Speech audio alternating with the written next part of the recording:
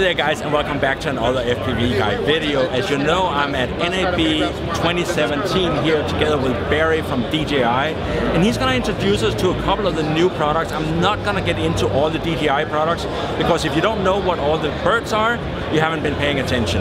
But there is a couple of new, very commercial, prosumer, and professional-oriented products that's of interest to you and me, and that's, of course, you have finally a professional radio. We certainly do, and that's the Cendence.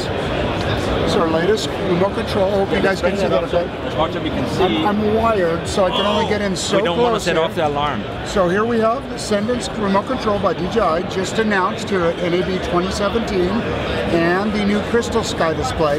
Note that this is the 1000 nit screen. This is not the brightest one. Okay. They have brighter than this. So for me, this particular screen right here, you've got touchscreen on this. Oh, it's fantastic. It's absolutely. It has everything that we're used to in DJI products. And I'll show you that right now. Like, you know, these little features that we come to love and know, it's all there. But so much more. This is an over 30 channel remote control. So compared to this too. If you guys remember the Futabas, there was like a 14 channel, there was and an 18 channel. I paid $3 grand for an 18 channel remote. Yeah. I never owned one, I couldn't afford it. This one here, under $1,000, over 30 channels. Okay. Programmable. And one of the big things I know with this thing is you can switch profile. You can. So you can have 3 different hot birds, and you can pick a profile for number 1, 2, or 3 that you're ready to fly. Yeah, I can have this bound to more than one bird. Interchangeable batteries. I don't have to bring my remote in anymore to charge it. I just pop the battery up, put it in my pocket, I'm good to go. I'm out in the field. This battery's been plugged in since 8:30 this morning. It's what, noon? It's noon. And it's at 17%. And it's been running non-stop. So that's basically almost 5 hours. Yeah, they're claiming 6. Here's a real-time test. We're approaching 5 hours. I would say right 5, but that's still an enormous number. It is. It's very huge. So you can shoot all day long with 2 or 3 batteries and never turn the remote off, which is a godsend for guys like me. And the other thing you showed me, we got a proper slider down here, right in addition to the regular buttons. And these buttons here, we're so used to pushing in on this and cutting through our menus for shutter speed, you name it. And here now, this is actually pan. So here's my tilt, right where it should be, and here's pan. So now I can do those complicated 45-degree shots very easy. By just giving a little bit of input on both of them. Right. And so, let me get focus here. Oh, focus here. Oh, I'm in manual focus again. Okay, here we go. So now you can pull the focus. Yeah, I don't need the big focus knob on the side. I can pull focus right here instead. Oh, brilliant. Here's all my settings for aperture, for shutter speed, for ISO, right here, and I can readily read it right here on my built-in LCD screen. So that means I can swipe this off and use this full screen without the extra step. So we don't have to have the distracting overlays on the screen. Exactly. All in all, this is an absolute win to me, this remote. I've been using it for about 3 weeks now. First time I plugged it in, I put it my iPad Pro 9.7. That's a standard for guys like me. That is the brightest, most crisp screen we have. I turned this on, held my iPad next to it. It looked muddy, half the brightness, because it is half the brightness. Wow. Yeah, just blew me away. Blew me away. So this is twice the brightness of an iPad. An iPad Pro 9.7 is approximately 550 nits. This is a 1000 nit. This is not the brightest screen that DJI is going to come out with. They're coming out with a brighter one. How much is that? 2000 nit. So that means we can sit in the California desert and see the screen. It means even with this one here, when I'm out in the desert shooting with my wife sunset the other night, I had to turn the screen down because it was blinding me. I wish I could say that happened to me. Now Barry, other than the radio, you have a big thing here. It's actually locked down, so I'm just going to show you some pictures, insert pictures. It's not just a funny looking DJI fanboy hat. What this is an auto-tracking, high-gain antenna on a 2-axis stabilized system. So this like a servo and servo? Yes, correct.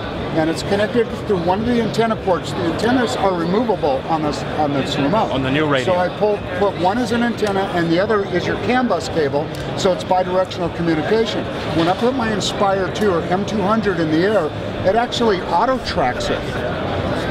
It actually auto-tracks the unit for me. So anybody who who's been doing this for a while. The sun's hitting our monitor. We turn our back to our monitor, so we shade our so we can see our screen. And all of a sudden we start losing transmission signal because we're blocking it. Because we have to turn around, make sure our antennas are in the right area, all this kind of stuff. With a unit like this, we set this up on a tripod. And let's see if the users can see the inside of this. I'm not sure if you can see that okay. That kind of shows high gain antenna inside of there on a stabilized gimbal. And this unit will actually track your Inspire 2 or M200. So it's using the GPS and altitude from the Inspire? That's right. Does this have a GPS on board itself? I'm not sure about all the specs now, other than what I've told you. And we're used to up to 4-kilometer range. That is up to 10-kilometer range sound. That's 2/3. That's like a lot of miles. It's ridiculous. Now, I fly visual line of sight always as a religion, but not always. I'll be truthful about this. When I'm out trying to find somebody's kid in the forest or looking for grandma with Alzheimer's, and I've got law enforcement next to me, and they're diverting airplanes, line of sight is not going to be an issue for me. I have to find a victim. Because you know it's a safe environment to find. Absolutely, absolutely. So I do see a need for this, as well as in congested Wi-Fi areas. There is a need for this technology. Wi-Fi areas have a huge impact on the signal we are getting. Absolutely, they do. Microwave transmitters also broadcast for emergency personnel and things like that. It's a fail-safe system put in place to help our emergency responders, and that is also 2.4 gigahertz. Right. So flying into that path, that's why I see a lot of people all of a sudden, my bird just went into attitude mode. Typically, that's what's happening, is you've gone through a microwave transmitter's path. Yep, it's true. I've done that with a train. One of those things next to the railroad tracks. Yes. Guys, when you see a thing next to a railroad track, do not fly objects around it because it didn't work well.